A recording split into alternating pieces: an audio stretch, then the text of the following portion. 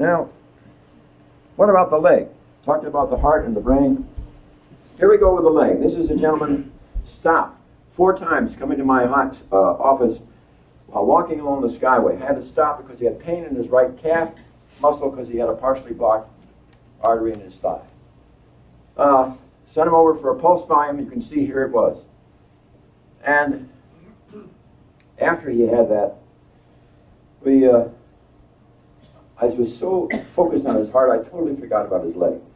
8.5 months later, he said, Dr. Esselstyn, remember when I first started seeing you, I was stopping 5 times crossing the Skyway to your office. You know, he said this last month, it was 4 times, then it was 3, then it was 2, 1. He said, I don't stop anymore. The pain is all gone. Okay, Don, back you go to the vascular lab. And now, his pulse volume had more than doubled from what it had been. Now, the reason that was so exciting for us is that 1986, no statin drug. Now, I've given you tonight 2, I think, powerful examples of persons who reversed their heart disease. One, right, Joe, the doctor with the heart problem who didn't take any statins, reversed his heart disease. Don, before statin drugs were ever invented, 1986. So that those of you who either cannot take a statin or refuse to not want to take it, don't feel that you can't really do this yourself. On the other hand, I think we have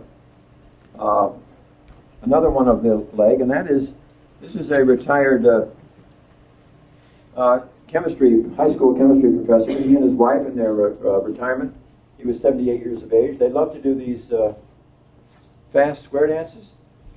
And he began noticing pain in both calf muscles. So a team of vascular surgeons, and they got this image of his vasculature to his legs, and you can see how calcified his arteries are, how diseased they are.